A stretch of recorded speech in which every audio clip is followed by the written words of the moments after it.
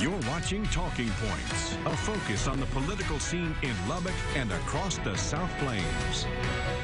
Welcome back. Here's a look at some more of the political headlines. You know, the hot gossip had been about Lieutenant Governor Dan Patrick considering a primary run against U.S. Senator John Cornyn in 2020, but Patrick said no and then made it official with a public endorsement of Cornyn, who's running for a fourth term in D.C.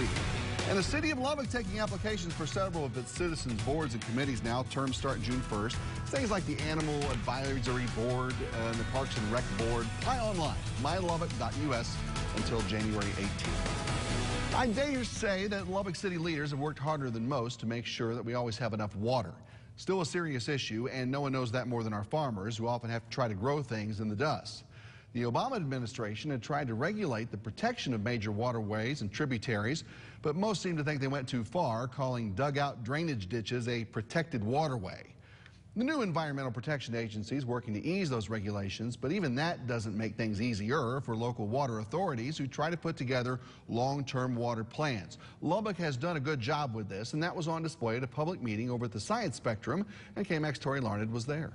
We're anticipating that we may need some additional water supplies to help with our growth by about 2032. A growing city means Lubbock Water Department needs to be thinking ahead, and they are with their strategic water supply plan. What we do have is some planning tools that help us to project into the future what our demand might be and what our supplies should look like. Aubrey Spear with the Water Department says they already have many diverse sources of water to battle the changing climate. Diversification of our water supplies helps us mitigate against any deficiencies or any shortcomings, not from the city standpoint, but just from the climate that we live in, where we have a variability from year to year, from decade to decade. People who attended Tuesday's meeting say they wonder if the community was doing enough to conserve. The Water Department quick to ease those concerns. And we have reached those goals that they've set forth for our water, and so that gives me comfort in knowing that we'll have plenty of water because of our conservation. The city has 17 projects ready to go to make sure there will be plenty of water 100 years from now. But these projects are expensive. Right now, the Water Department is paying off about $400 million in current debt. So to keep your bills low, Spear says all you have to do is save water. As we conserve more as a city, we push back these expensive projects so that we can pay off the debt on current projects, and we won't have to raise the rates as much. Tori Larned, KMAX News. Tori, thank you. Let's spend 5 good minutes with our right jolly old elf, Jay Leeson, host of The Other Side of Texas, and now a regular columnist with a Lubbock AJ, and dresses the part too. Man, it's good to see you. I brought gifts. You brought props, what do you and want that's to what I talk always like. about? Let's look back on the year 2018, top political stories of the past year, starting with a local story with the biggest impact. Let's go local, and I'm going to bring gifts. Bob Duncan. Bob Duncan. Bob Duncan's ouster from Texas Tech University has to be the biggest local story, if not the biggest alumni story at Tech. But for Duncan, I've never, and I haven't been covering this very long. You would be more authoritative than I am on this, but something that is as bipartisan as Bob Duncan getting ousted at Texas Tech, the outrage and how it crescendoed, whether you're like voting for Cesar Chavez, you're voting for David Koresh, or somewhere in the middle.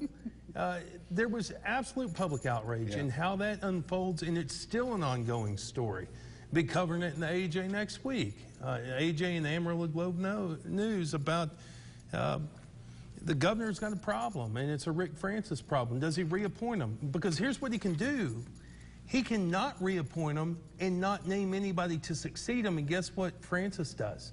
He holds over 2 more years until the next legislature. Without anything specific out in public. Hey, and this is a place where people do not like to be sneaky, and that would be a pretty sneaky move. And the Duncan are, now I don't even know if the vet school's about, are we talking about a policy at this point?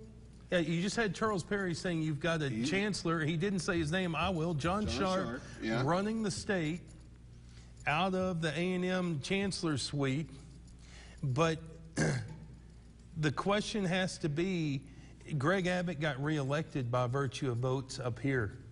Is he going to take the money in El Paso where he didn't get the votes, or is he going to take the votes? Because he's got another election not too far away. Well, let's talk biggest state story here. Big state. State story, Beto. Beto O'Rourke. Dun, dun, and we're not done with that one yet. Well, it may be a national story before it's all over. Beto O'Rourke changed the Texas legislature. He changed the House to be 12 more seats in the House so that Democrats have a louder voice, a bigger voice, and you got to go get 12 more votes than you used to have to get. And it's all thanks to this guy right here. Now, he also changed the appellate courts.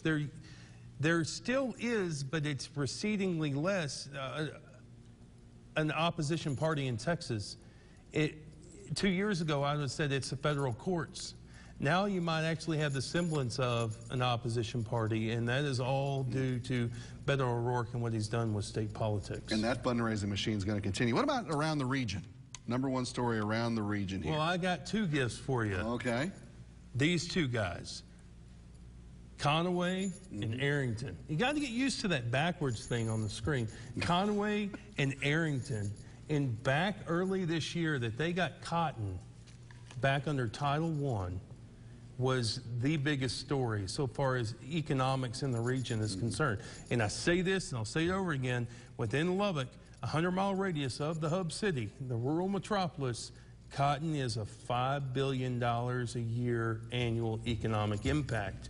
And under Title I, greater protection, less growing sunflowers or whatever guys were resorting to without coverage, and they got it back in. And and it's a big story because there's no way without the work of Conaway and his lieutenants like Arrington that we'd have gotten cotton in at the end of the year, because it wouldn't have been budget neutral. They were able to do it at that time. Saved the day for sure for a lot of people. All right. Let's look into the crystal ball now, looking ahead to 2019. Will West Texas and their political contingent in Austin bring Texas Tech the political clout necessary, with Bob Duncan in an ancillary role this time, to get Tech's agenda through this next legislature? I think you've got to look at the Speaker of the House, because make no mistake, but now listen, you guys who believe the hype that Joe Strauss was an evil, no-good boogeyman, you got to understand the background of how that money got appropriated last time. And I don't mean to short anybody here. Charles Perry did work in the Senate. Kel Seliger with him in the Senate. You had Drew Darby down in San Angelo, For Price, John Smithy in Amarillo, Frullo locally, cutting deals with appropriation chairs, this, that, and the other, to get it where it was. But it was Strauss who's the driver. And will the new Speaker of the House be in a position to not just let the members vote, but in a position to drive that particular issue? And that remains to be seen. And Dennis Bonnen, though, to his credit, when he was here, always is invoking the name of Pete Laney as a role model for creating a more inclusive atmosphere, at least on that side of things. Or are we in a political situation, though, where he can get that done? I am not in... The chancellor's, the systems office at Texas Tech is going to cringe whenever they see this. I am not optimistic about the vet school. And that's not saying I'm pessimistic, but I'm on the fence, because that thing can die 100 deaths before it gets there. And Sharp, as Perry just alluded to, is making this a hill to die on.